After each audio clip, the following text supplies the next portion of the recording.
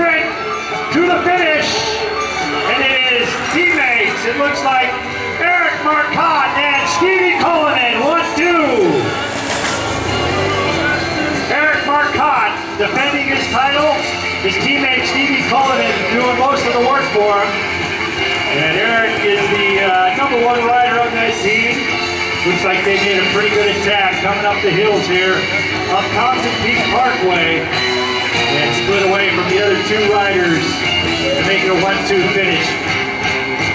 Eric Marcotte defending his time right around the same time as last year, under 240, and Stevie Cullinan in second place. Here we go, we got a couple bicycle ranch riders. Marcus Hayward actually wasn't a bicycle ranch rider. Joe and Marcus.